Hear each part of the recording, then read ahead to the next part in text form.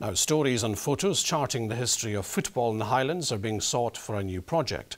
The Ross County Foundation is hoping to put together and digitally record stories from the amateur and professional sport. The project aims to tackle social isolation in the area. The first findings will be on display at the club in the autumn.